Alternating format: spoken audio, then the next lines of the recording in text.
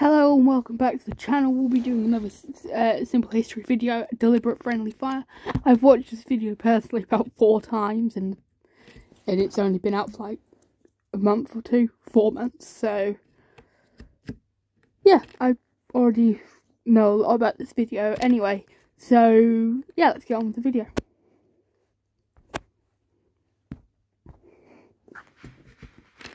War is all about a deliberate friendly fire. War is all about eliminating the enemy. Oh, dang it. Give me a minute. Right. War is all about eliminating the enemy before he gets a chance to eliminate you. Throughout history, during conflicts, rebellions, and wars, it's not often during the Vietnam War, deliberate friendly fire against officers was actually quite common because a lot of people, because of the nature of the fighting and the amount of suicide missions which they were forced to go on, a lot of people tried to kill their officers. It's not been unusual for soldiers to be killed by their own side, either deliberately or by accident. Friendly fire, or fratricide, relates to accidental damage by Allied troops to one's own installations, aircraft, or personnel. Friendly accident. But often not accidents, actually. Most friendly fire is actually deliberate, and throughout history often punishable by death and without a trial. That result in the deaths of fellow soldiers, also often referred to as a blue-on-blue incident, can happen quite easily, even in modern warfare, where highly sophisticated weapons and reconnaissance equipment are involved. Friendly fire has always been commonplace in warfare, and will unfortunately continue to occur. In the ongoing war in Ukraine, a lot of Russian soldiers are killing their officers because they just can't deal with it, or their officers are sending them to war and they're most likely going to die. Or they sympathise with the Ukrainians, which is also another common thing that's happening. Firing on friendly troops, however, doesn't always have to be accidental. In some cases, it is more accurate to describe certain cases as deliberate friendly fire. Occasionally, in order to maintain discipline among their ranks or to punish deserters, officers would resort to the ultimate penalty, sentencing fellow soldiers. This actually happened a lot during World War I, II, and the Vietnam War, mostly by the Americans in Vietnam, and the French and British during World War I and World War II, and Germany during World War II. Death, and sometimes they would personally shoot the deserter on the spot. These actions have in the past been a recognized duty of a senior officer and been stipulated by martial law and the rules of war.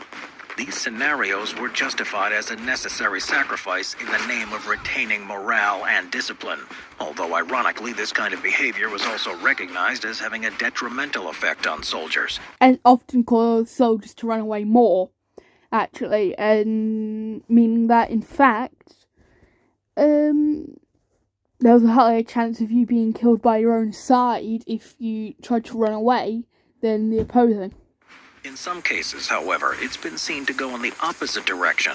There exists a significant number of incidents involving soldiers killing their officers for a number of reasons, often for either pushing them too hard or making them take unnecessary risks. It was recognized that poor leadership has a massive effect upon fighting morale, and as a result can lead to incidents of mutiny and even assassination of an officer.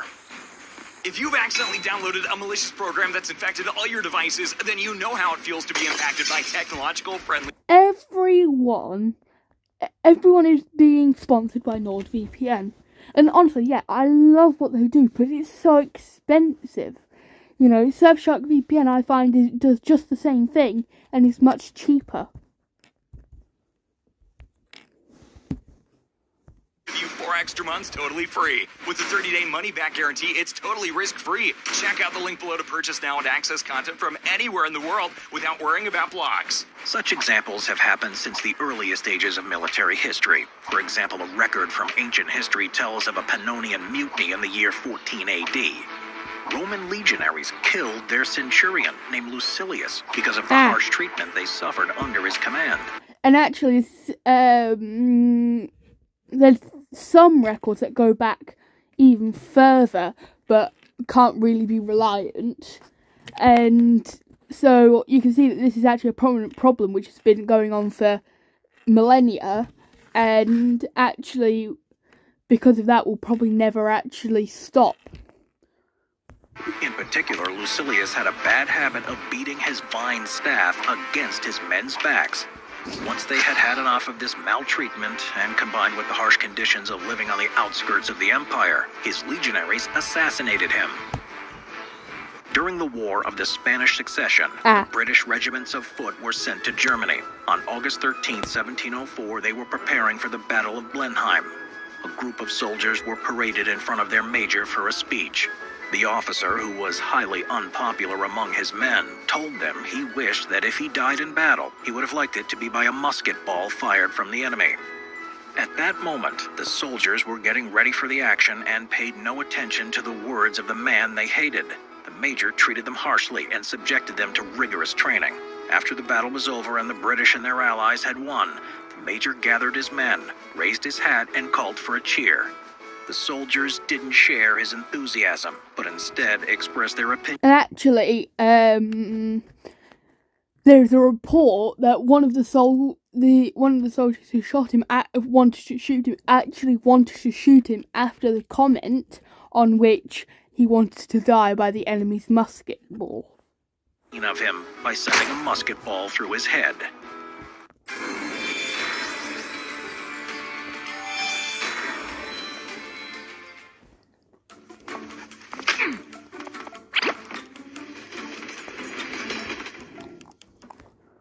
But instead expressed their opinion of him by sending a musket ball through his head. And actually, they were standing about, I think it was 10 feet away.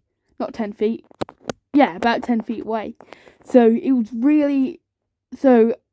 actually quite unlucky that he managed to die from that, because muskets are incredibly unreliable. More than a century later, during World War I, some British soldiers had the same problem with their NCO, who would treat them with total contempt.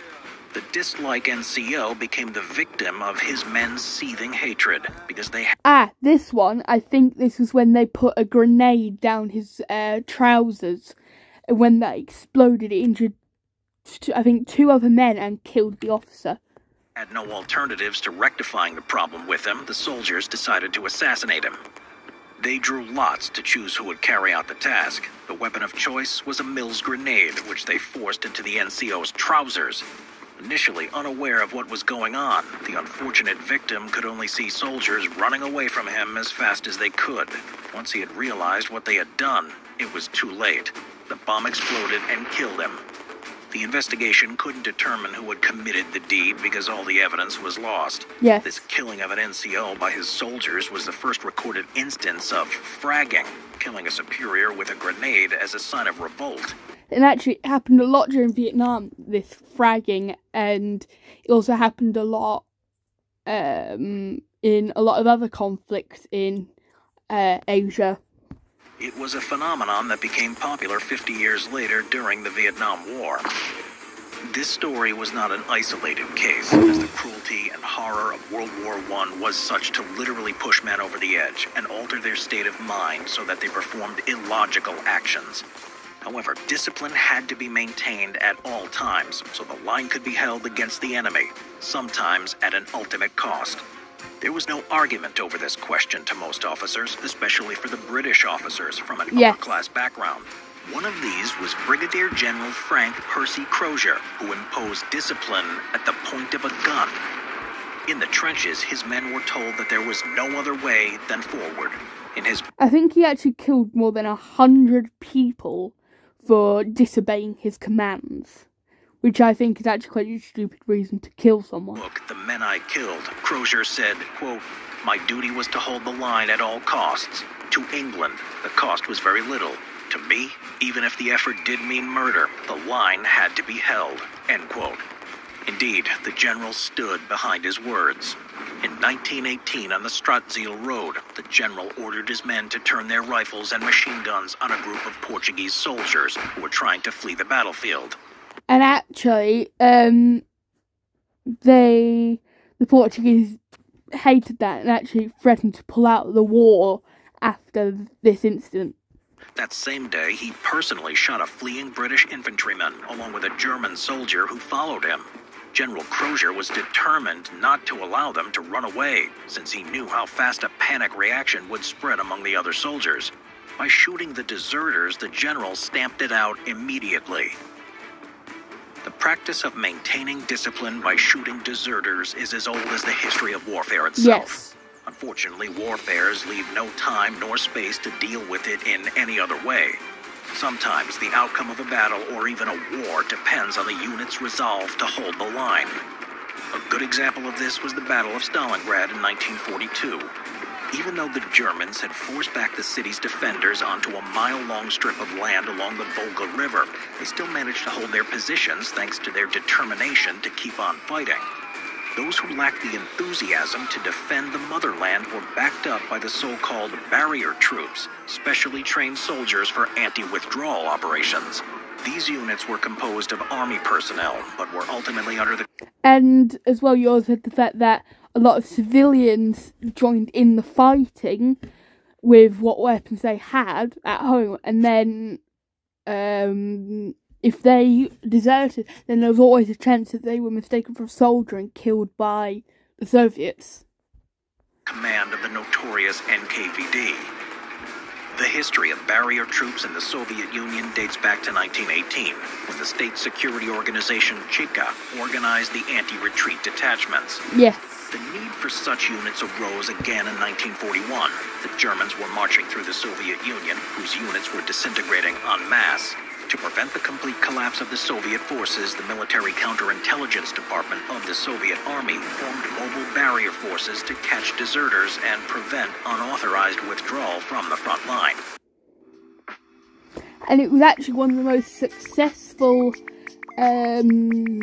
anti-desertion tactics. Mobile barrier forces to catch deserters and prevent unauthorized withdrawal from the front line. The following year, when the Germans launched an offensive toward the Caucasus, Stalin issued the notorious Directive Number 227, ordering, quote, "Not a step back. Fulfilling the military order was a matter of honor. For all who waver, death on the spot. There is no place for cowards among us," end quote. On the battlefield, things were organized in a simple fashion. Barrier troops were positioned behind the advancing forces, looking for soldiers who tried to avoid fighting or leave the battlefield. When caught, these men were arrested and either sentenced to death or sent to serve in penal battalions. Or shot on the spot.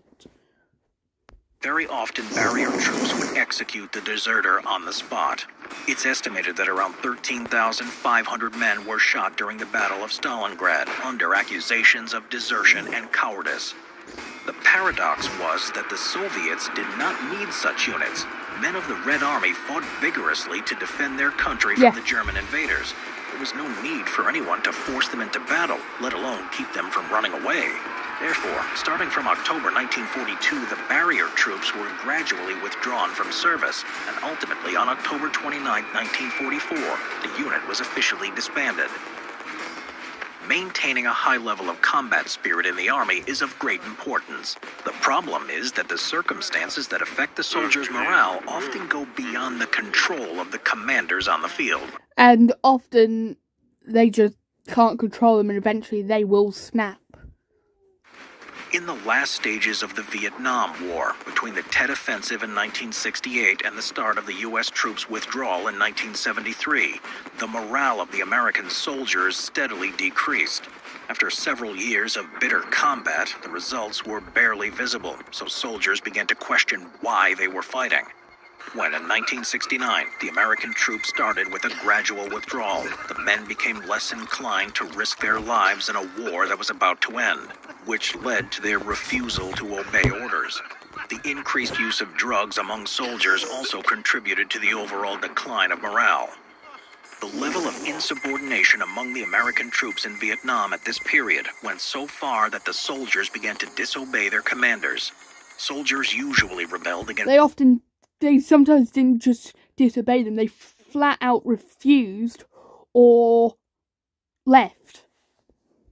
The officers who were pursuing their own personal career by exposing the men to risky combat situations. These commanders were seen by soldiers as a direct threat to their lives and were therefore earmarked for assassination. Soldiers planning the removal of their officers were experienced enough to know that a murder committed with a firearm would quickly reveal the perpetrator. Yes. That was why they used fragmentation grenades, which left no trace after the explosion, and the term fragging was commonly used for these assassinations. One of these grenades was the weapon of choice for Private Gary A. Hendricks, who killed Sergeant Richard L. Tate by throwing it into his bunker through the air vent. The grenade that fell on Tate's stomach killed him instantly, while also injuring 2 other sergeants. The reason why Private It also knocked down the building which they were in. Hendricks decided to kill Tate was that the sergeant had caught him sleeping in a guard post and had given him a dressing down. However, if the soldier hadn't confessed to the murder, the investigators would have not known who did it. The grenade explosion leaves no evidence. When soldiers just wanted to keep their superiors under control, they would send them a warning by throwing a grenade into their trench or tent, but with the safety pin intact. This was supposed to make them think twice before making any risky decisions. But often they just carried on doing what they were doing before. Or do anything that might endanger the soldiers' lives. This led to a bizarre situation where officers often negotiated with their soldiers before going into combat operations. It is estimated that 1,017 fragging incidents occurred in Vietnam, leading to 86 deaths and 714 injuries, mostly to officers and NCOs. Interestingly, most fragging attacks were committed by soldiers in support units far from the first lines of combat. The actual number of incidents was probably much higher. The authorities simply didn't want to decrease morale even more, and also spare the victims' families from further pain by revealing the true cause of their death. The burden of war indeed can seriously affect a soldier's mental health. Such conditions... When the Germans were in the Holocaust, actually a lot of soldiers were killed because they had ideas of freeing the people there. These two can cause deliberate friendly fire. Combat stress was the reason behind the 2009 murder of the U.S. Army's 2 medical staff officers and 3 soldiers at the Camp Liberty Combat Stress Clinic near Baghdad's airport. The murderer, Sergeant John Russell, had a post-traumatic stress disorder and suicidal intentions and aimed for an early discharge. After medical officers refused to help him with his plans, Russell loaded his M16A2 rifle and drove for 40 minutes from his base to the clinic. After he smoked a cigarette, he removed his identification tags and the gun's optical sight and entered the clinic through a back entrance. In a rush of rage and the desire for vengeance, he killed the medical staff officers who had refused to help him, and also 3 other soldiers who just happened to be there. Sergeant Russell was arrested and sent back to the United States, where he was put on trial and sentenced to life imprisonment without the chance of parole. I think he's still in prison. Dying from friendly fire is probably the most tragic way for soldiers to lose their lives. Deliberate friendly fire, whether for maintaining discipline or as a sign of rebellion, is yet another example that war is a tragedy without limits. Anyway, that's the end of the video, so remember to like and subscribe and all that, and like subscribe to Simple History, and that's the end of the video, and bye.